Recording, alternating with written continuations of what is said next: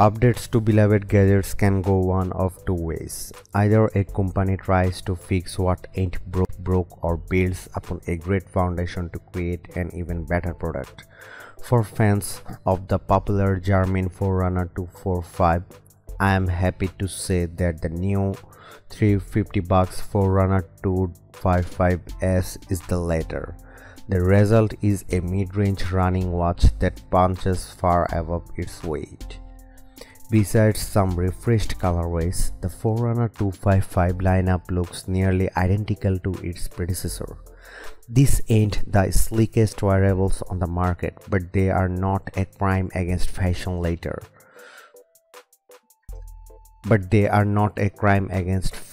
either. If you go for a more muted color, this can easily transition from everyday life to the gym. The notable changes here is that Garmin now offers 4 versions of the watch instead of 2. I reviewed the smaller 255S, which has a 41mm case and weighs 39 grams.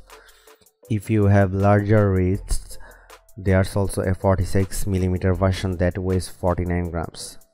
That's roughly the same as an Apple Watch and much lighter than the flagship GPS watches like the Polar Grit X Pro or the Coros Vertex 2. Each size also has a music version if you want onboard music storage. I deeply appreciate that Garmin puts in the effort so people of all sizes can use their devices. For me, the smaller Forerunner 255S is the perfect size and weight for my wrists. In the 3 weeks I tested the 255S, it never once got caught on my sleeves and I never noticed its weight during a workout. After testing some truly chunky multi-sport GPS watches over the years, it feels so good that I don't have to compromise between useful training tools and comfort. With the Forerunner 255 series, it's less about big updates than it is about a bunch of little ones that improve upon the core experiences. For starters, the Forerunner 255 offers a better heart rate sensor, adds a barometric altimeter and compass, multiband GPS, and an NFC chip for contactless payments. This might not seem like much, but it's been 3 years since the Forerunner 245. That's long time for wearable tech. For example, NFC was less common on mid-range watches back then, but it is considered a fairly standard feature now.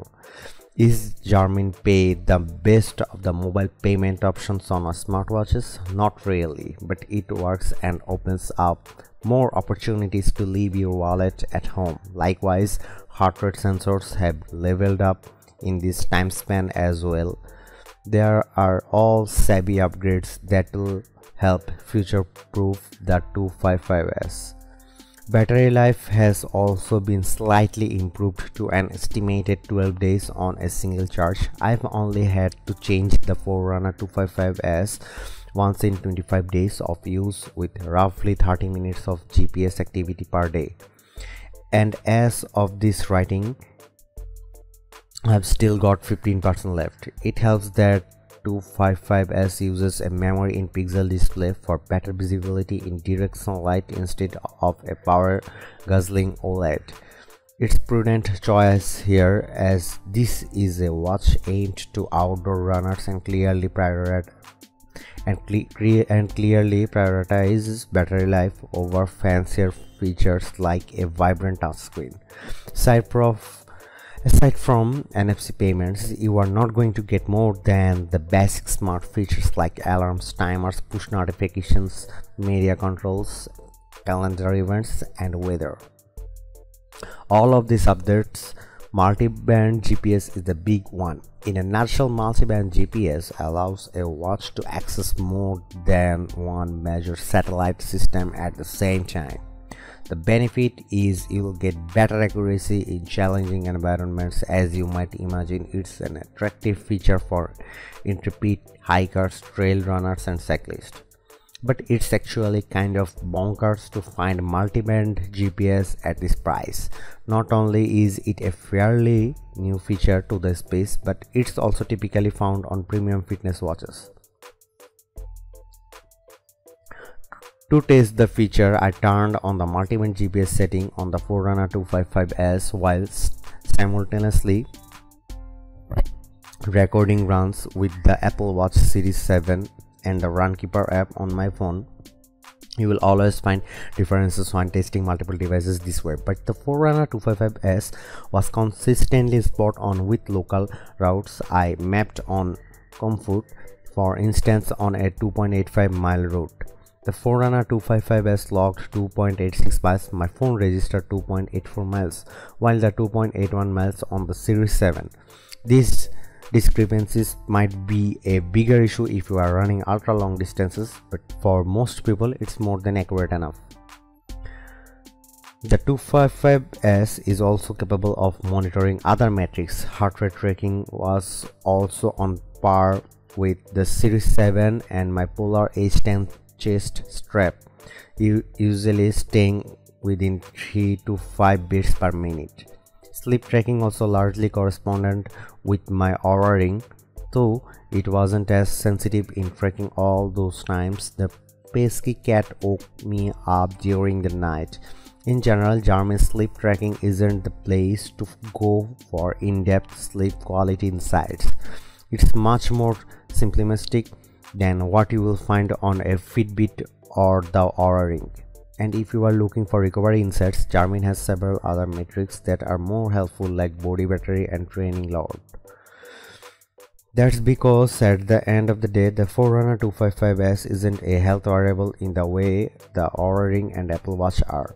It's for training, and specifically it best suits runners. With the 255S, you got two new racing widgets as well as Garmin's morning report feature.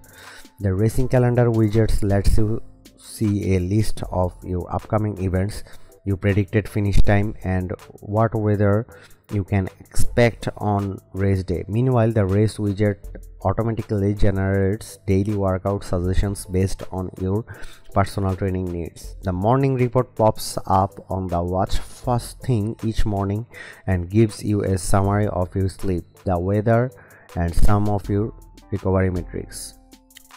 Altogether, these are helpful tools for runners too. Triathletes can also benefit now that Garmin's added the triathlete activity to the Forerunner 255 lineup. I'm currently training for a 10K, so the racing widget and daily workout suggestions have been helpful in demystifying what I should be doing on a given day. My only beef is that, as with many Garmin features, the user interface is confusing, especially when the watch tracks so many metrics.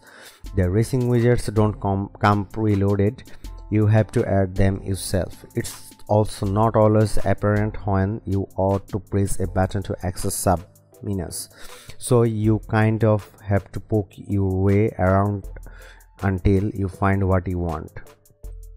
I can't say I'm surprised. This is typical of Garmin's watches that use its traditional 5-button menu navigation. Garmin veterans are probably used to the drill, but it's daunting for newcomers, especially if you are coming from a different platform or a touchscreen watch. Garmin's recently started including touchscreen and button navigation on its more premium watches, so hopefully we'll see that trickle down to more affordable models in the future. I reached out to Garmin to see if it was just my unit, but spokesperson Stephanie Schultz said it could take up to 4 weeks to begin populating. It's possible that my unit is taking longer than average because there are few nights I forgot to wire it to bed. I understand the concept of building a baseline over time, how that's better for accuracy. The Oura ring and hoop also require you to build baseline over a period of time. That said, it usually doesn't take nearly a month. This isn't necessarily a deal breaker, however, because accuracy trumps impatience at the end of the day. Plus, as I mentioned, Garmin has no shortage of recovery metrics. I just would have appreciated this extra insight going into my 10K this weekend. By the time the data starts popping up, my 10K will have come and gone. But a less than intuitive interface and erring on the side of accuracy are small potatoes. I loved using Garmin Fenix 7S Shaper Solar, but I had an excellent experience using the Forerunner 255S too. The 255S is perfectly suited for my needs, and I didn't feel like I was deprived of useful training, insights and metrics. The only feature I really missed from the Fenix 7 series was real-time stamina monitoring. That said, I wouldn't pay double for the price to get. Long story short, I'd highly recommend this to anyone looking for a comfortable, no-frills, long-lasting GPS watch that won't break the bank. It's $50 buck more than its predecessor. You have to factor in that you are getting multi-band GPS at a bargain. And while this watch prioritizes runners, the fact that it's at a triathlete support also makes it a compelling alternative for folks who want a multi-sport watch on a budget. The Forerunner 255S may not be flashiest Garmin device you can buy, but it's the one that will give you the most bang for your buck. Thanks for watching. See you in the next video.